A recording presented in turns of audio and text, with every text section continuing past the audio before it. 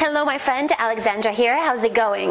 Welcome to a new video. Last week in the relationships and sex video, we talked about what great men want in a woman. If you have not seen that video yet, I recommend you watch it, and the link to it is below. You probably noticed today that we are not sitting on my couch. What happened? Well, we're here because I have lots to show you. In the fashion and beauty category today, we'll talk about beauty must-haves, specifically products for our face and our hair. Please ask me your questions or leave me your comments anytime, either here or on my Facebook page or using hashtag AskAlexandra on Instagram and Twitter. I always try to reply as much as I can. Now, make sure that you're taking notes in all of the categories of interest to you and put that journal to work.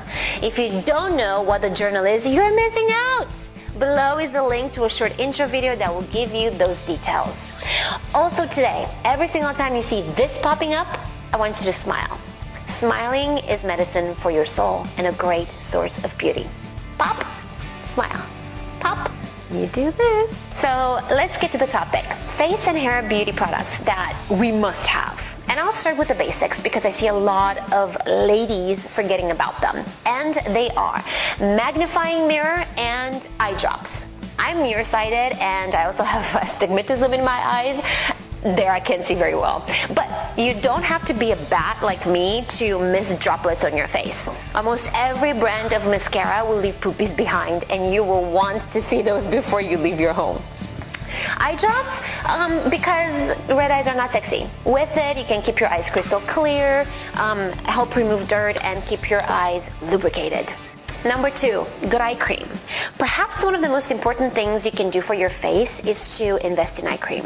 This is a product in your skincare routine that should never be sacrificed. And don't think of its importance the moment you start noticing crow's feet or expression lines. Preventing is easier than treating.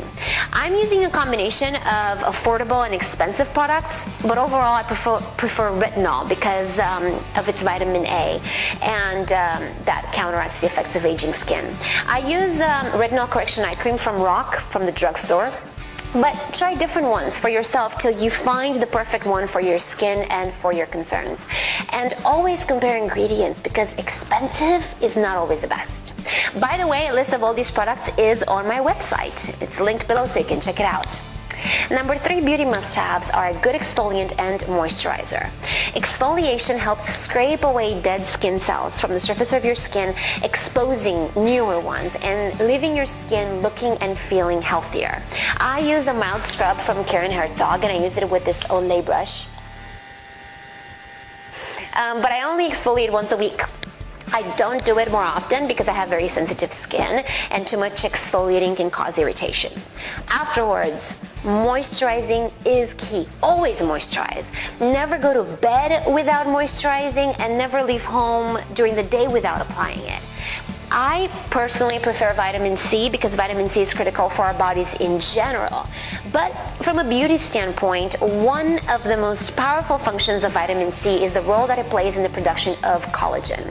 My favorite product is from Obagi, and it's their C line, and I use it religiously. When I notice that my face is getting used to the product though, what I do is that I switch either between the Karen Herzog brand or Yes to Cucumbers just for about a week or so, and then I go back to vitamin C.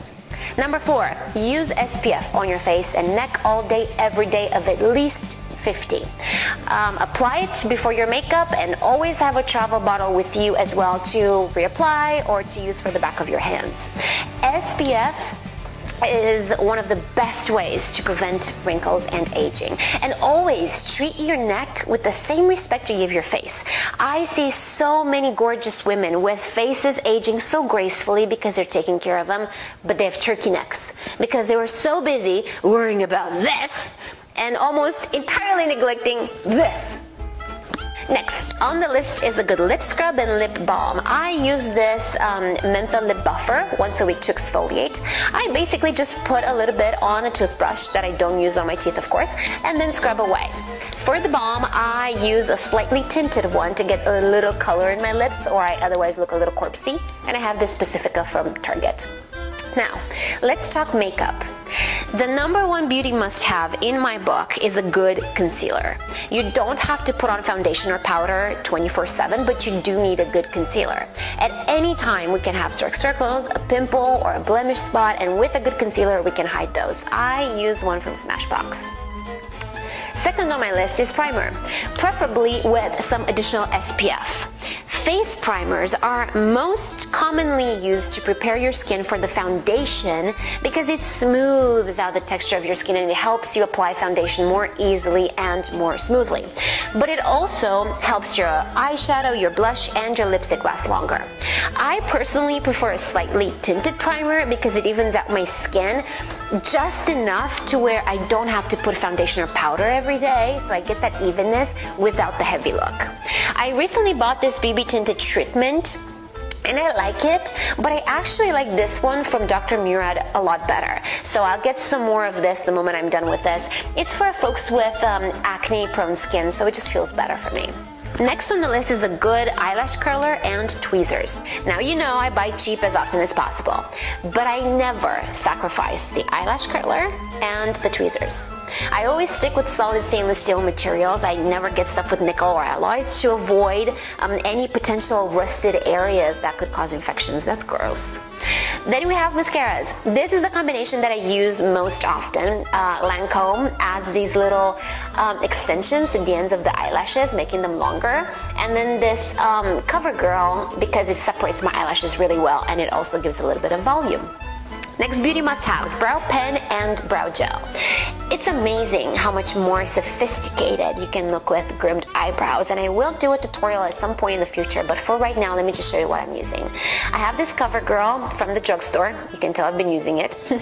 And I have MAC Brow Set as the gel. If you don't have the gel, or if you run out, which happens to me all the time, you can use hairspray.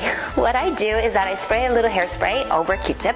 I then rub it over my eyebrows after I fill them in with a pencil. And then I use a brow brush to arrange them really nicely and fix them in place. Cheap fix.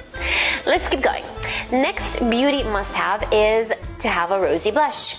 And I use Maybelline's Dream Bouncy Blush. But please, be careful with how much of this you put on.